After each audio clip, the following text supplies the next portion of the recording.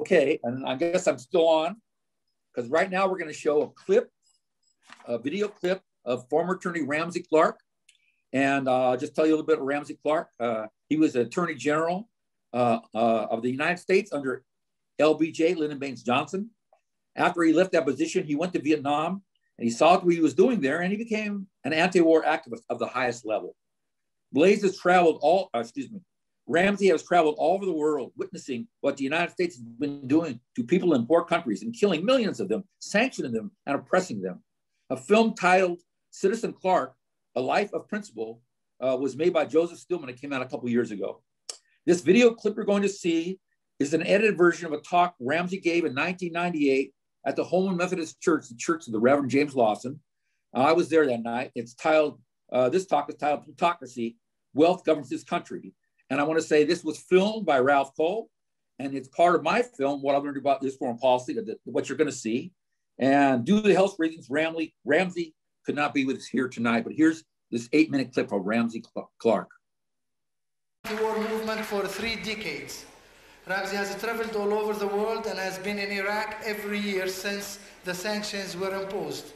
If you think it's been a long evening, wait till I get through.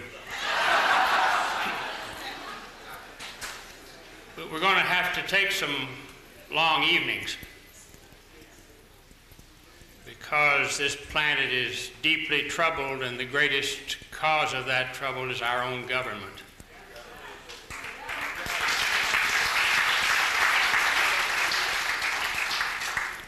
In the speech that Reverend James Lawson referred to, that Martin Luther King made on April the 5th, 1967,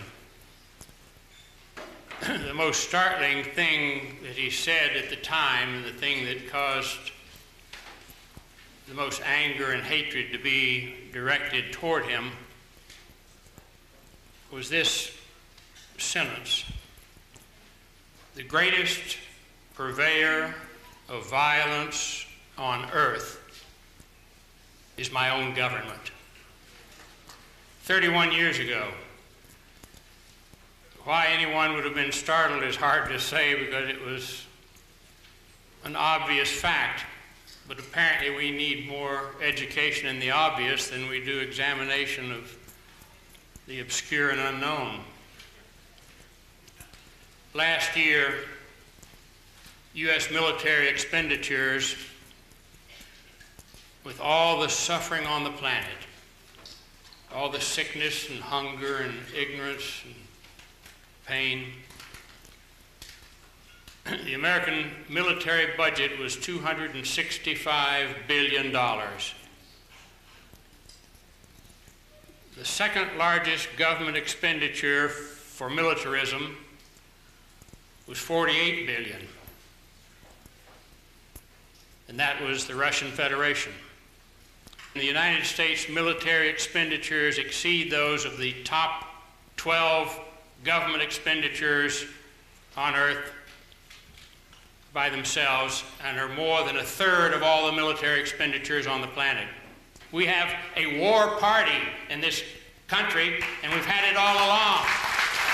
And you can call it Democrat for a while, you can call it Republican for a while, but it has been the special economic interests in this society that have governed us from the time that we founded our governments on this continent. And the people have never controlled those governments. We call ourselves the world's greatest democracy. We are absolutely a plutocracy. It's the most obvious thing in the world. Wealth governs this country, and wealth uses military violence to control the rest of the world as best it can. And we're responsible, and we will pay the price for it. If we don't control our violence, if we don't control the effect of the symbol of our glorification of violence on our children and on the rest of the planet, then this human species is going to be the first to destroy itself completely. And that's the road the United States government has put us on. The single most pertinent statement on this issue was by Henry Kissinger. When the Iran-Iraq war began, over $1 million very young men lost their lives in that war. Henry Kissinger said at the beginning of the war, 8 years of war, I hope they kill each other. And that was exactly our policy. What could be better? Have them kill each other. Then who has to worry about that region anymore, you know? And don't think that's not exactly our policy all over the world where there are poor peoples living today. That's the solution to overpopulation. Call it triage, whatever you want to call it. Let them kill each other, let them die. And they're dying all over Asia, Africa, and Latin America, where the masses of poor people live. They're expendable there as they are expendable here.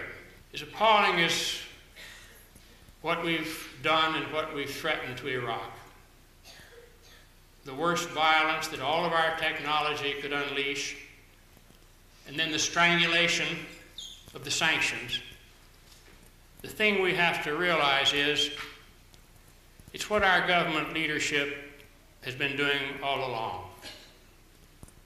It's not terribly different than how we addressed the folks that were here to meet the Mayflower, standing on the dock, the North American Aboriginal peoples, the Indians, as we call them.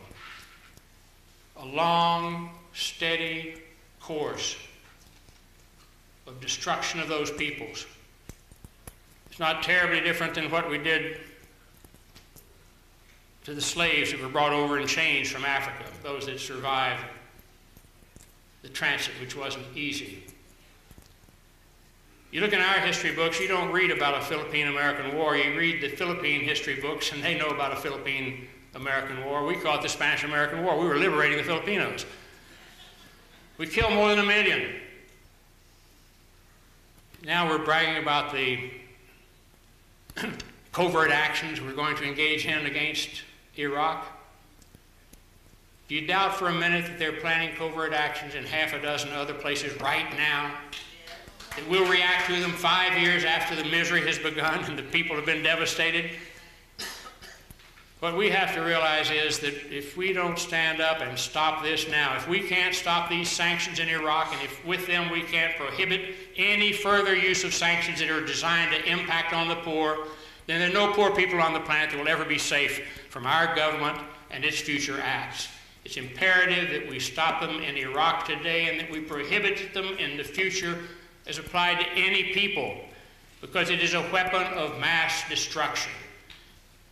We have to stop military interventions by our government completely. We cannot permit more U.S. military interventions in foreign countries. We have to stop economic interventions. We've got to cancel foreign debt that has enslaved most of the poor countries of the planet. Cancel it. So let's organize through every effort and opportunity we have in our families, in our churches, in our mosques, in our synagogues, and in our schools, and at our jobs, a massive coalition committed to end militarism and economic exploitation by our government. Thank you. God bless.